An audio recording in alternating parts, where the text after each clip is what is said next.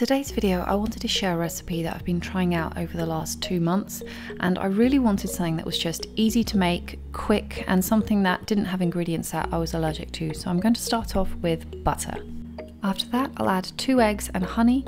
For the honey, I'm also going to be adding 250 milliliters, but I do tend to guesstimate this and just pour what I think looks about close enough to that amount into the bowl.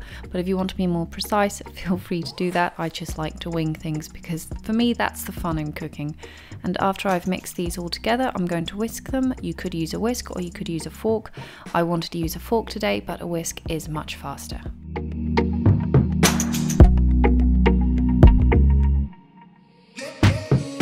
Once I've mixed everything together, I'm going to be moving on to the flours. I'm going to be starting off with tapioca, and this is easily the one that's the most messy. So I like to put this one first and add heavier flours on top of it so that when I mix it all together, it doesn't go absolutely everywhere.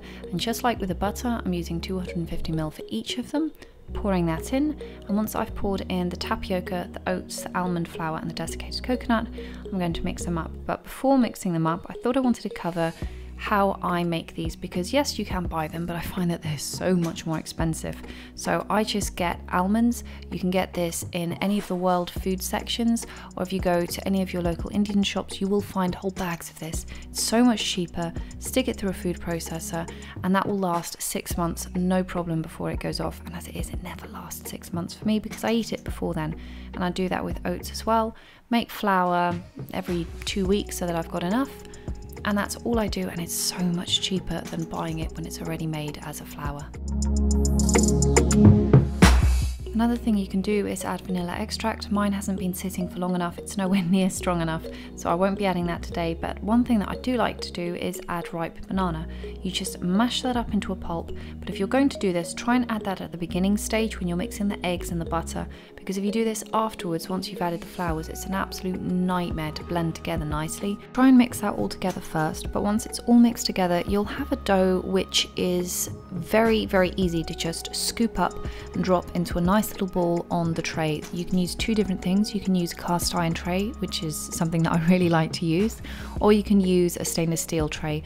I'm going to be using both just so I can show the different effects. Once you've laid them out on the tray of your choice, pop them into a preheated oven for 11 minutes at gas mark 5 or 6, and then you can feel free to eat them. These did not even last 15 minutes. Between me and my son just walking past and grabbing a cookie, I don't think they even lasted 15 minutes. But in that time, the dough that I had mixed had cooled down, and this is the point where the texture changes completely, and you can do something slightly different with the cookies.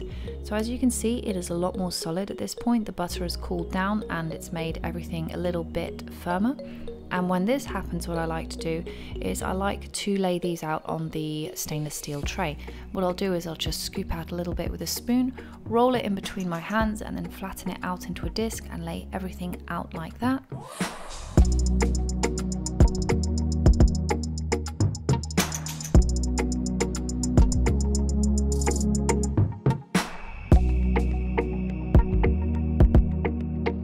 I know that some people would butter their tray or use brown paper, but there's already so much butter in these cookies. By the time you've popped them into the oven, let them cook for 3 minutes and take them out, you just don't need to put parchment paper or more butter underneath. They'll easily twist off while they're still hot, and then it's easy to clean. This isn't the case if you let them cool down. If you let them cool down, they are going to stick to the tray a lot more.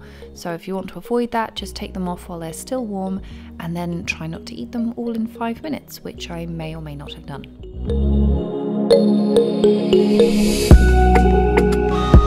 If you like my content and want to follow me on Patreon, that's where you can find my early content, extra content, and see the thought process behind things like my books, cover designs, videos and artwork. You can also find me on Instagram, but the best place to follow me and make sure that all my new content is sent directly to you is through my website and the mailing list. On the top right hand corner, you put your name, the email you want your new content to be sent to, and that's it. You're done.